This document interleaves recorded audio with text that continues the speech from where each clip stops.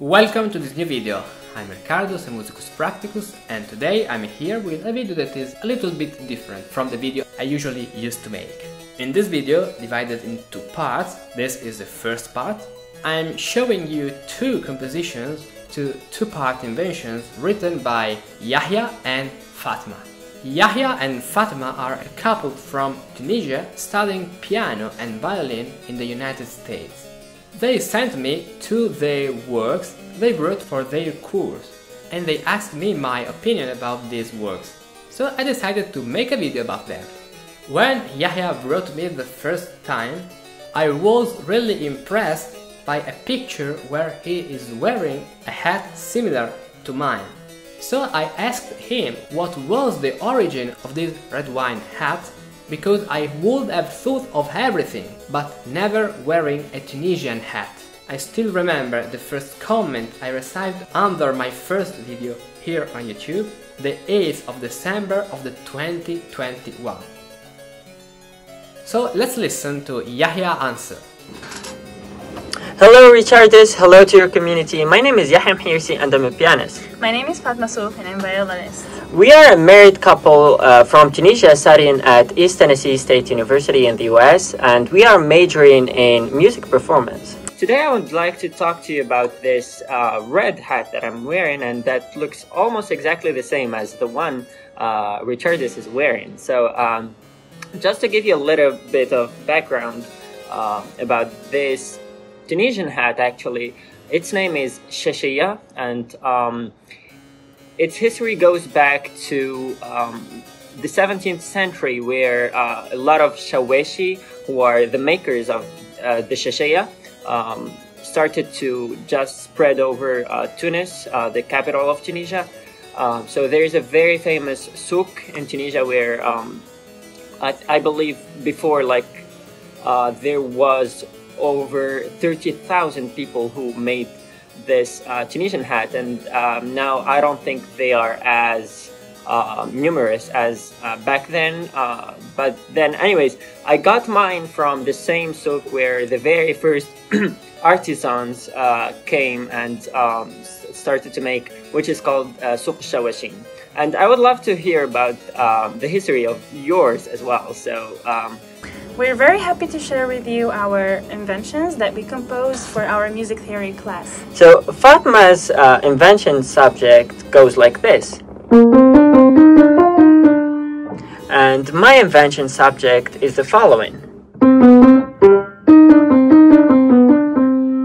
We actually got very good grades for the inventions that we wrote, but we are so looking forward to your feedback, Richardus. We would like to take this opportunity to thank you for sharing your knowledge with us and for featuring us today on your YouTube channel. So, ciao! Thank you, Yahya. My hat has a really different story, totally different story. When I was deciding how to give my channel a nice cut, I found this hat which is very similar to the one in Leonardo da Vinci's Musicus, or The Musician, preserved in the Pinacoteca Ambrosiana in Milan. And because I wanted to be like a musicus, I decided to wear the hat of the Musicus of Leonardo da Vinci's work. And now, Yahya and Fatima, let's pass to your work. In this video we analyzed the invention of Yahya. Okay, Yahya, let's start with your invention. First of all, let's listen how it sounds.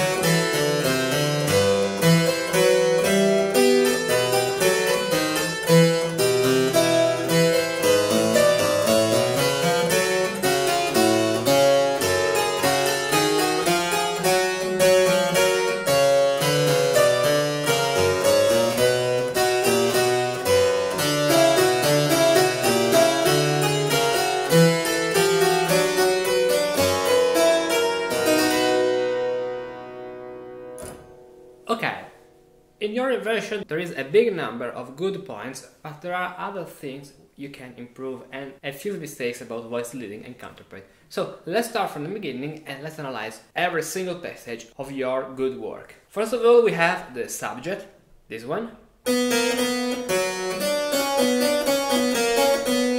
And then we have the subject like an answer, dux and comes. So dux, the voice that starts first of all, and comes, the voice that follows the dux.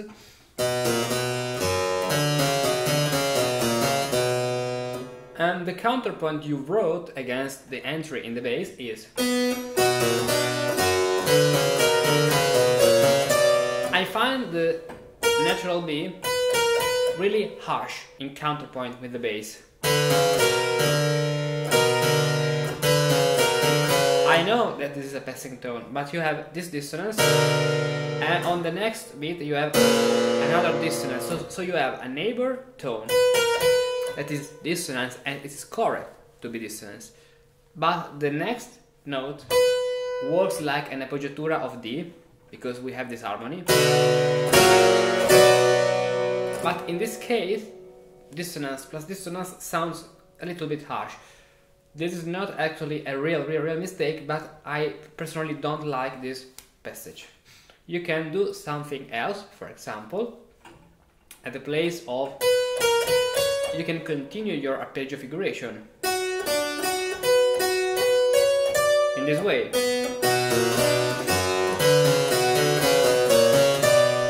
And it works better for my ears, for my taste. Now let's continue. We have another bar with a modulation to the 5th degree.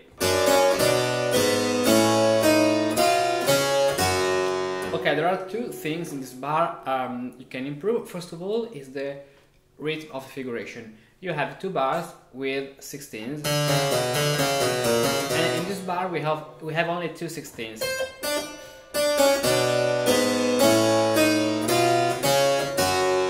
There is like a static moment that sounds not consistency with what you wrote before. Another thing is this augmented fourth and these parallel octaves that are not good in this style.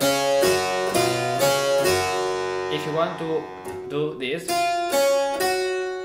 you have to finish on the first inversion. For example,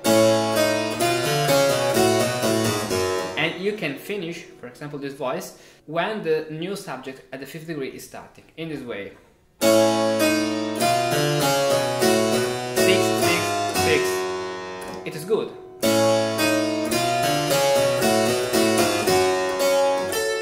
In this way you can finish the voice in an elegant way, in a gallant way, and you can also avoid these parallel octaves that are not good. Okay, let's go on to the second part, so subject at the 5th degree.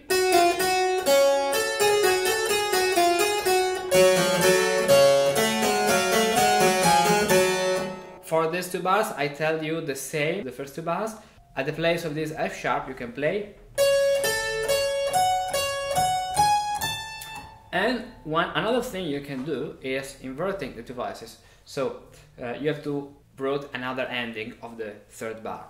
But for example, if you finish this point, you can start the subject with the left hand in the bass, in this way, and then starts with the subject in the right hand. So it works better, because in this way you play a variant then of what you wrote at the beginning that is the same but at the 5th degree. Now let's see the following sequence.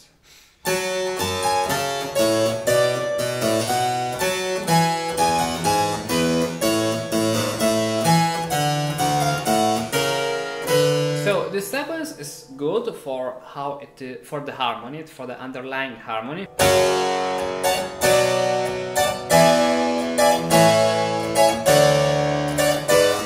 What is not good, for example, is the ending of this sequence, because you want to make a modulation to E flat major. The A flat you add at the last time sounds too much out of the key. Listen.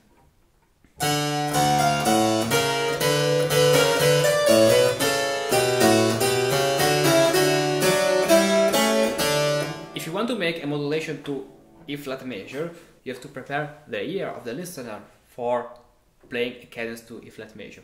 You can or continue your sequence, or you can use a sequence and then another sequence for arriving with more variety to the new key.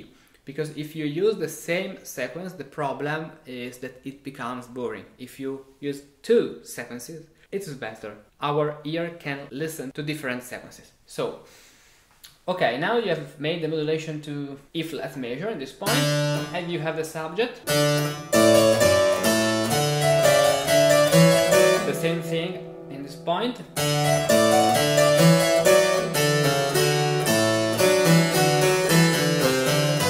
Okay, this could work. What I actually don't like is the presence at the same time of the 2D flat, that is the 7th of the chord, the dominant chord for making the cadence to A flat major. What you can do is, this way you have this beautiful augmented fourth.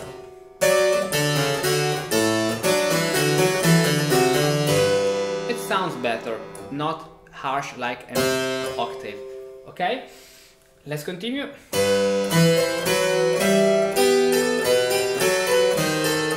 Okay, two things. The first one is this movement of the bass is not in the style, I don't want to say in the Baroque style, but I want to say in the style of your composition. Where this figuration comes from among the other elements you have been using in this piece.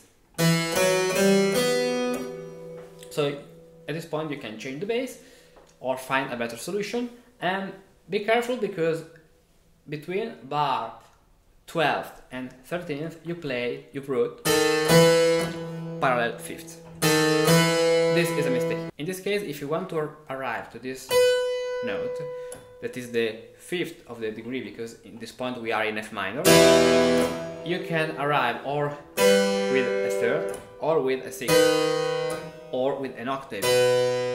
But the 5th in this case is a problem, because the movement you wrote creates parallel fifth. Now, let's continue. Now, look at the melody. This is a fourth. This fourth is a dissonance, and I don't know why you wrote this fourth, because it is on the first beat of the second downbeat. So 1, 2. It sounds dissonance. Okay, it sounds as a dissonance. In this point, you can find a better solution. Okay, what you are playing and what you want to do is something that is good, because you want the subject in F minor. Okay, and then you want the same but in G minor, so a step higher, like a monte. But for my ear, if you use the inverted subject in this way, because this is the inverted subject, if you want to play a good monte, you have to play another time the subject inverted in G minor. So my impression is that I listen to your subject in F minor and happens something strange. I hear the correct harmony a step higher, but my ear wants to listen the same subject, not the main, that is the straight subject, but the inverted one. So you wrote this. Be careful also in this point, because these are parallel octaves. Okay, be careful. And now you have again the subject in the bass. Okay, and you make a modulation to C minor for coming back to the main key. Okay, now we have again the subject in the bass.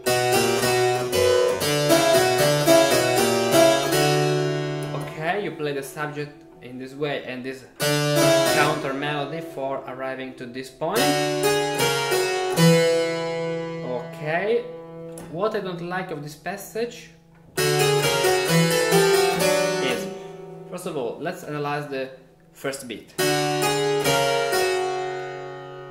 This could be if you play with a neighbor tone, because this is a 4/6 harmony, so it is a dissonance. You can use it like a neighbor tone, a passing tone, so a neighbor dissonance, a passing dissonance.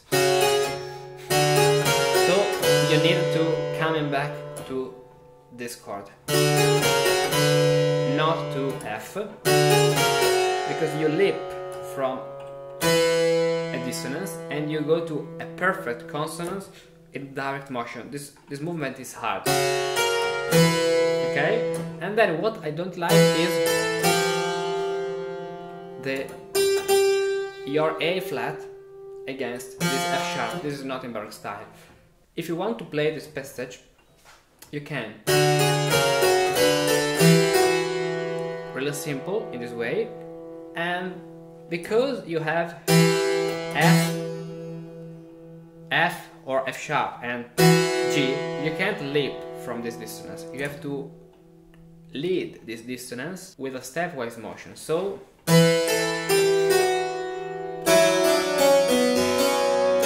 but in this case you want this figuration, so you have two possibilities. The first one is this. The first one is this one.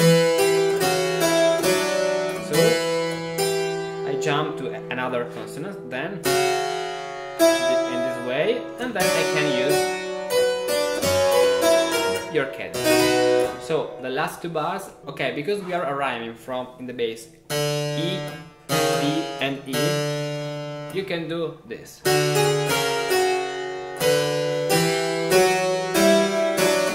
6, 3, 3, 3, 6, and the resolution. Okay, these are all the things I think you can improve in your invention. Now, for showing you how your subject is beautiful and how you can write a really good invention, I wrote my version for you. So let's listen now my version based on your subject, and then I'll tell you how I built this invention. In writing this invention, I kept all the harmonic structure and the elements you used. And now let's listen to it.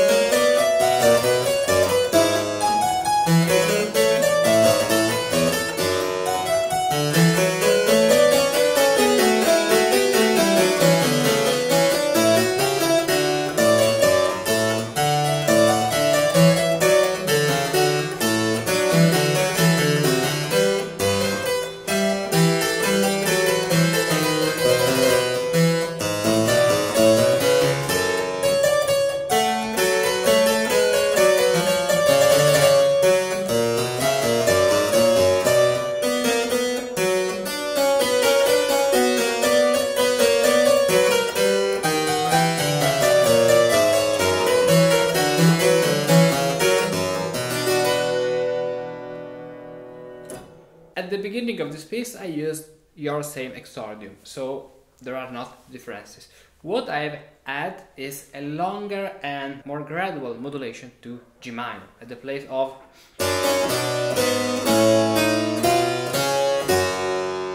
something that can continue the flow of the 16th note in the bass. For example,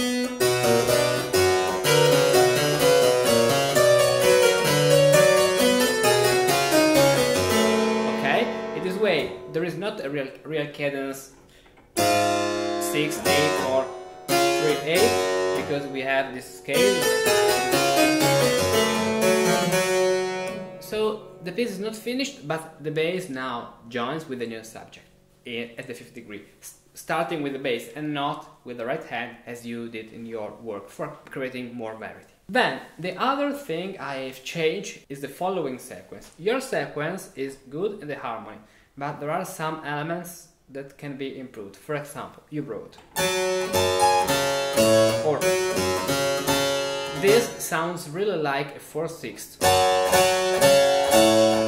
I would not pass from this D in this way, or this is different because I'm going in the same direction, or even the solution. But if you play go up and then go down, it's like you are putting your weight on this D, and it's not a real good note, because this note as a bass is a 4/6. Now another thing you can improve in your sequence is this direct fifth. They are not so good, they sound harsh because they are direct, not parallel but direct, because you go to this fifth with direct motion. And then you jump to a 3 and you start the new step of the sequence with a parallel third. This is something that is not so strong. It's better having a fourth lip if you want to give a sense of more strength to your sequence. And then what I don't have in your sequence is the use of this figure that is really good for sequences. For that I wrote a sequence using this figuration and using the figuration of the head of the subject in the upper voice and in the lower voice as you did. So I play another time my version of this sequence.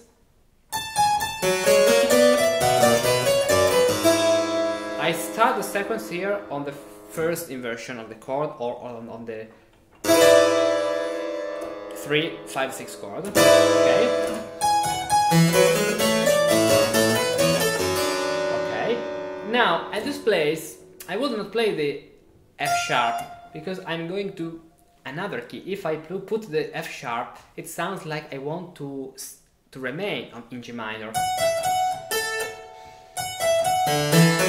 And now I don't continue the same sequence, I use another pattern, in this case parallel third. Now this parallel third become parallel sixth. And going on I add the A flat. And then I prepare a little cadence and the new subject in E flat major.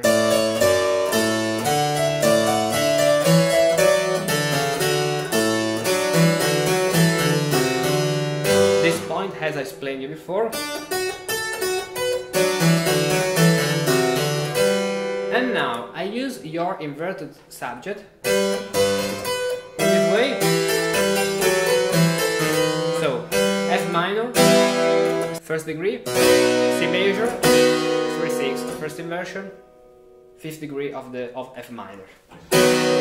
Now from this point, modulation to the 5th degree of C minor, so a step higher, the 2nd degree of F minor, and then I repeat again this pattern.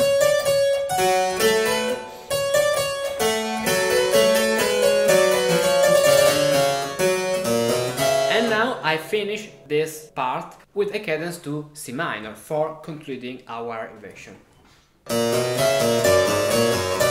Okay, so I play another time this Monte, this like Monte sequence, and listen to it.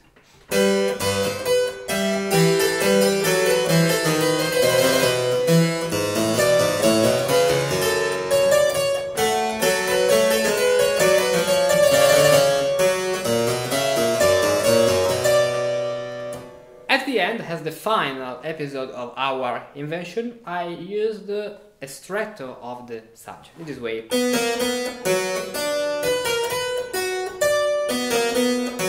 Now in F minor, but with the difference that we go to the conclusion. And in the bass, the figuration of the subject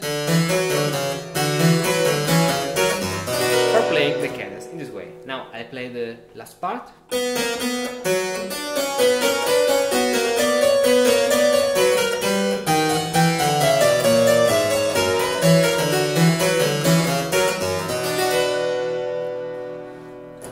In this way. Before finishing this video, I really want to tell you this thing. Leafing through their Facebook page, I saw this article where they tell of a fundraiser they have opened to be able to finance their studies in the United States, given that coming from a state, Tunisia, with a different economic situation, find themselves in a difficult time. Yahya, Mihirsi and Fatma Souf are a married couple from Tunisia, continuing their musical operation as graduate students at ETSU. While the pair have received scholarship to attend the university, the remainder of their expenses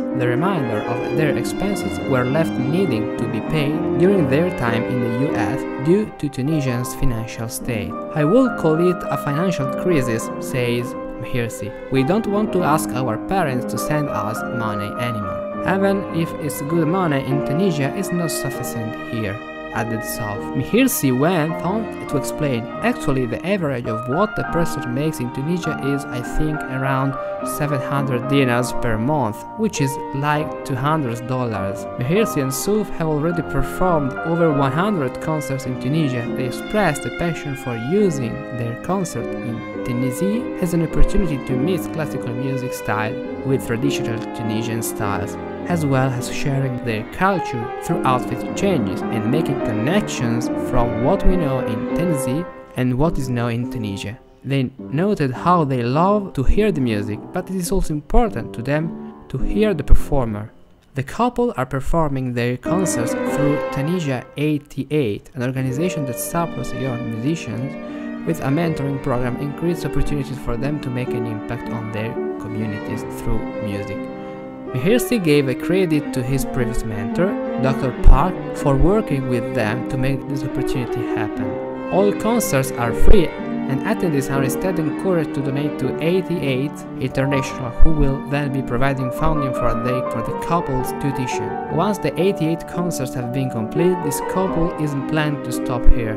They hope to continue playing more concerts in order to help other musically gifted students come abroad to continue their education. We are hoping that, and this is like a long-term goal for us, that the same project we start like helping ourselves will turn out to help other people one day, says Mihirsi.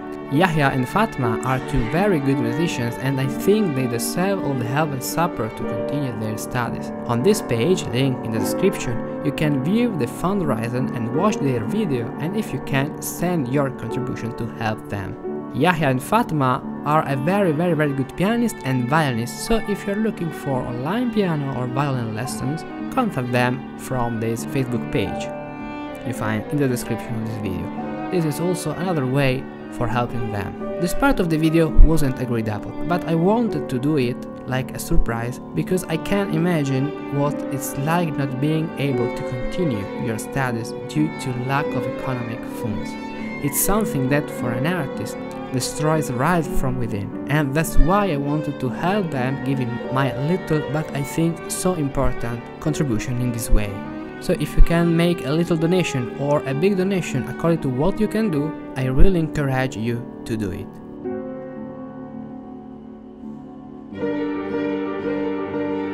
Thank you, Yahya, for sharing with me your composition. I hope that my suggestion had been useful for you, for your work, for your studies. And in the next video, we're gonna analyze the invention of your beautiful wife. If you enjoyed this video, give me your like, subscribe to this channel, and if you really like my content, and if you think that my work here can be useful for a lot and many musicians through all the world, you can give your important and precious contribution to this work with a little monthly membership on my Patreon. In return of this, you will get the access to a lot of exclusive contents, and you can join our party meetings on Discord. So, have a nice day and see you in the next video. Bye! If you have been watching this video up to the end, I bet you too are fascinated by the world of partimenti, improvisation and historical composition. For us musicians of the 21st century, it's important and fundamental to know these techniques, and the way in which the great masters of the past used them artfully to compose the extraordinary music we play today. If you master these patterns, you can better understand and interpret what you play. you can compose new music based on these patterns, and you can improvise new music from scratch because you know the grammar of this musical language. For that, I created Improvisation Elements, a set of several improvisation exercise videos, for each of which you can download a PDF to practice whenever you want. Improvisation Elements is an ambitious project and is reserved for those who support my work on Patreon. Every week I upload new Improvisation Elements videos on different topics, sequences, scales, cadences and more. All these videos are organized at the following page. So now subscribe a membership on Patreon, choose the exercise you want to practice and become an improviser.